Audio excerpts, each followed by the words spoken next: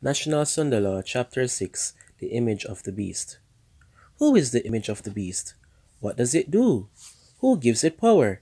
It gets more explosive as we go. It's all in Revelation 13. Here's the picture. And I beheld another beast coming up out of the earth. We've already learned that this is the United States. And he had 2 horns like a lamb, and he spake as a dragon. And he exercised all the power of the first beast before him, and caused the earth and them which dwell therein to worship the first beast, whose deadly wound was healed. And he had power to give life unto the image of the beast, that the image of the beast should both speak, and cause that as many as would not worship the image of the beast should be killed. And he caused it all, both small and great, rich and poor, free and bond, to receive a mark in their right hand or in their foreheads, and that no man might buy or sell, save he that had the mark, or the name of the beast, or the number of his name. Revelation 13 verse 11 and 12 and 15 to 17. What a picture! Even though it seems impossible, God's words say it will happen. First, let me say that I love my country. I just got back from Europe, and it's great to be back. But this is what God's word says. The United States, the 2-horned beast, will cause all to worship the first beast by enforcing the mark of the first beast by law. The word cause in the original Greek means force. A national Sunday law will be enforced in our country. In chapter 1, we've already seen that it's coming, and some of the reasons why. We've already learned that 1, the 2-horned beast is the US, and 2, the first beast is the papacy. The image of the beast is a religious power much like the papacy in the US, teaching many of the same false teachings. The image of the beast is the majority of the Protestant world. To say it plainly, Revelation 13 is revealing to us the astonishing fact that Protestant America will cause all to worship the papacy and receive its mark by passing a national Sunday law, and that all who do not go along with it will suffer the consequences.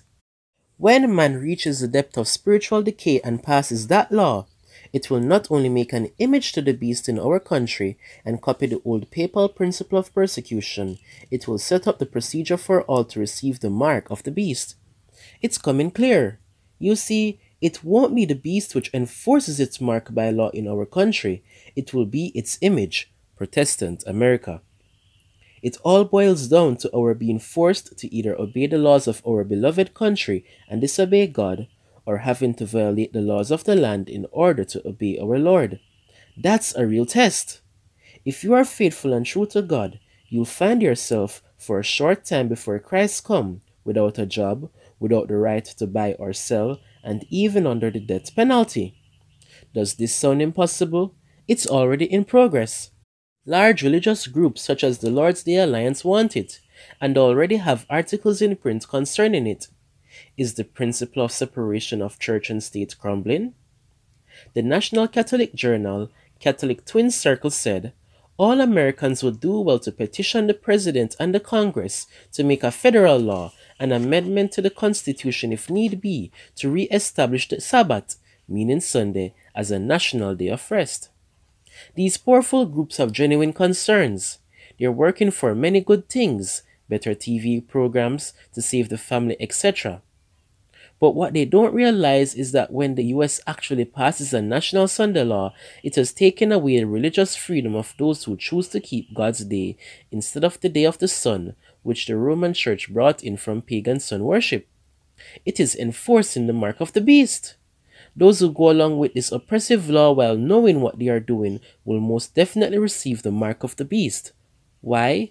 Because they will be disobeying the commandment of God in order to obey the tradition of men. Jesus said, in vain do they worship me, teaching for doctrine the commandments of men. Mark 7 verse 7. Don't get me wrong, I love my country. I'm just sharing the facts. If your head is still spinning at the shock of a future nationwide Sunday law and persecution in our country, all I can say is draw close to God, closer than you've ever been in your life. Fill your mind with the Bible instead of the TV and 1,000 other things. Pray like you've never prayed before.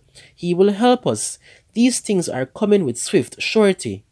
Believe it or not, In Virginia, my home state, it's already been done. I mean a mandatory Sunday law and the death sentence. Get this shocking quote. In 1610, the first Sunday law in America in Virginia required every man and woman shall repair in the morning to the divine service and sermons preached upon the Sabbath Sunday, and in the afternoon to divine service and catechizing, upon pain for the first fall to lose their provision and their allowance for the whole week following, for the second to lose the said allowance and also be whipped, and for the third to suffer death. Laws and orders, divine, politic, and martial for the colony in Virginia, first established by Sir Thomas Gates, Knight, Lieutenant, General, the 24th of May, 1610. Did you know that Sunday Blue laws are still on the books in Virginia and other states? It's unconstitutional, said a lawyer living in Richmond, VA, speaking of the Sunday law there. It's a religious law and it's unconstitutional. But it's still there. Most states have had these Sunday Blue laws enforced on and off throughout the last 200 years. They come and go. Many lie dormant, waiting. Do you see? God knows what He is talking about and has given us a warning of love. ID cards, numbers, something like this will allow the followers of the National Sunday Law to buy and sell. They will have these temporary benefits. Tremendous pressure will be on to conform. Terrorism and crime will be major factors. They are shooting out of control. People are scared. People are angry at these horrors, and these things are helping to bring back the death sentence. Why, just a few hours ago I stopped at the post office. After seeing the headlines of the newspaper, I had to get one. The headlines read, "Killer ordered executed." A young man was ordered to be executed for murdering a 2-year-old girl of Wildwood, Florida. The infant was kidnapped, molested, and buried alive. You can see why, with crimes of this horrible magnitude, and with terrorist bombings and other horrors, the death sentence is coming back. The judge himself pronounced that it was proved that the capital felony was especially heinous, wicked, evil, atrocious, and cruel. Citrus Chronicle News. Several of the young man's family members, the paper said, kissed and hugged the prosecutor after the proceedings were over. The Bible in many places pronounces the death sentence for the crimes of murder, rape, witchcraft, homosexuality, etc. Genesis 9 verses 5 to 6, Deuteronomy 22 verses 25 to 29, Leviticus 20 verse 13, Exodus 22 verse 18. Last year, less than 400 people were on death row in the US. Now the figure tops 1,100. Public opinion, only recently against capital punishment, now favors it 2-1. According to Bible prophecy, it will come back.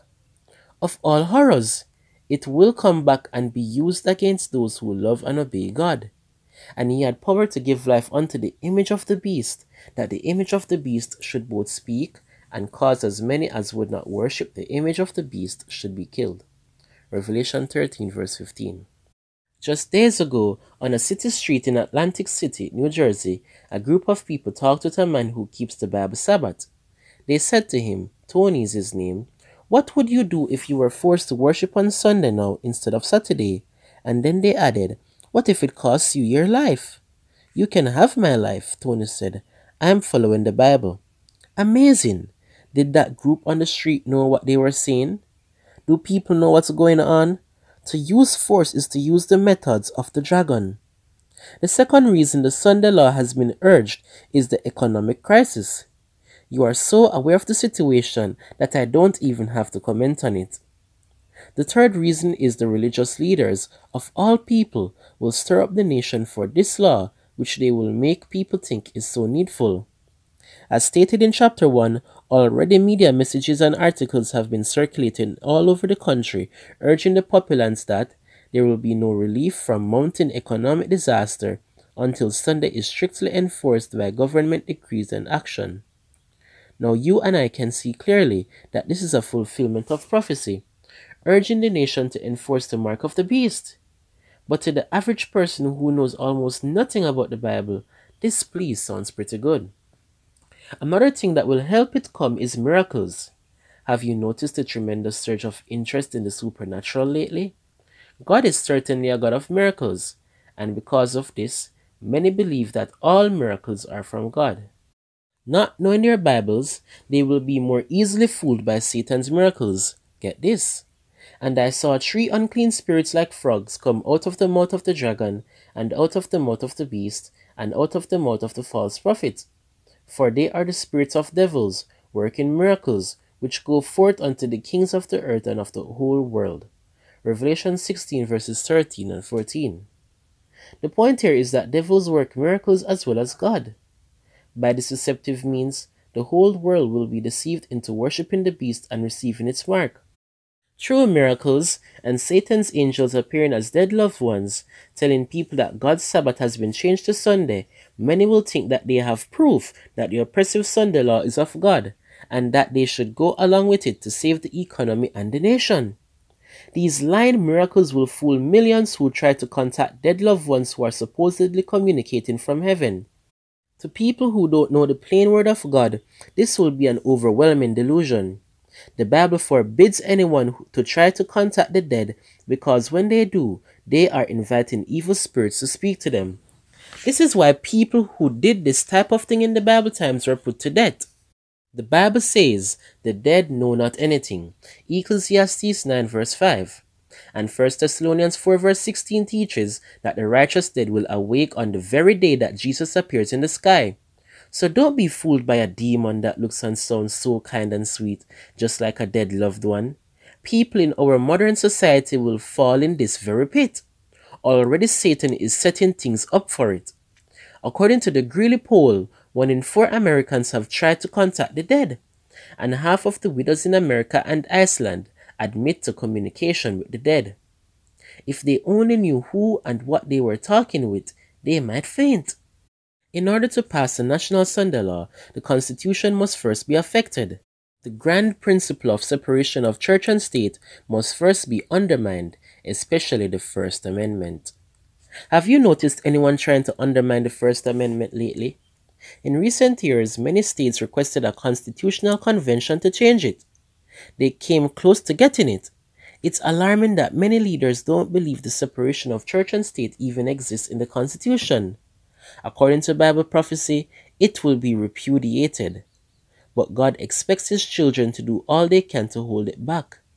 The pilgrims shed their blood to provide for us a nation free from religious persecution and intolerance. Should we see our religious freedom go down the drain and do nothing? The churches which have Sunday in common will unite in a grand movement so that the world can be converted. Already religious leaders have been getting their church people into politics. Since the National Sunday Law will be a religious law, it makes sense for the devil to get the churches into politics and try to collapse the separation of church and state to get federal money for religious schools and get good religious laws. It's shocking, but many political as well as religious leaders are against the separation of church and state now. Have you noticed it? They are not trying to hide it. The Sunday Law will be seen as just the thing to solve the horrendous problems we're facing and to unite the whole Christian world. Cold chills went down my spine as, in the middle of the night, on our powerful AM station near Washington, D.C., I heard a deep voice. Cold as steel, it proclaimed that the curse of God rests upon us and will not be removed until the nation repents and turns back to God by keeping Sunday holy. It will be the religious leaders to a large degree who will compel all to worship the first beast. To worship the first beast, you don't have to join the Catholic Church. All you would have to do is follow the mark of its authority instead of the sign of God's authority. And you would be honoring that power more than God. In His sight, worshipping it. Atrocities of the Dark Ages will be repeated. Society is being manipulated to the degree that in the near future, to receive the mark of the beast, it will be the popular thing to do. And all the world wondered after the beast.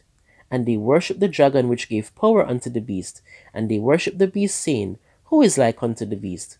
Who is able to make war with him? Revelation 13 verses 3 and 4. Those who dare oppose this law will be seen as rejects of society. One of the worst things you can say about a person is to call him a member of a cult or a sect. Those who oppose the mark of the beast will be seen as cultists of the worst kind. they'll be worked with by the authorities. When fines and all manner of economic boycotts have failed, then they will be sentenced to death. Revelation 13 verses 15 to 17. Men, women, and children from all walks of life will be fleeing for their lives and hiding in the most desolate areas, or, if caught, cast into jails to await the penalty. War, strife, and terrible calamities of nature will be blamed upon them. Like their Savior and millions of martyrs before them, they will be rejected by loved ones, mocked, and looked upon as the poor fools who have brought all this trouble on us. As those loyal to God are brought to court for their faith, the issues about God's true Sabbath will spread around the world. The truth of God's fourth commandment will be seen in contrast with the counterfeit day which the image of the beast is trying to enforce by law. Notwithstanding the terrorism, pleasure-seeking, and chaos of the world, all will be led to receive either the seal of God or the mark of the beast. Spirits of devils go out to deceive the whole world. Revelation 16 verses 13 and 14. Those who make the word of God their guide will not fall for this worldwide hoax. They will discover the truth about Jesus' holy day and will observe it in obedience and loving gratitude, even in the face of mockery and death. Then, when all have decided, which won't be long, the close of probation comes and Jesus pronounces the most solemn sentence. He that is unjust, let him be unjust still. And he which is filthy, let him be filthy still. And he that is righteous, let him be righteous still. And he that is holy, let him be holy still. Revelation 22 verse 11. Every case has been decided for life or death.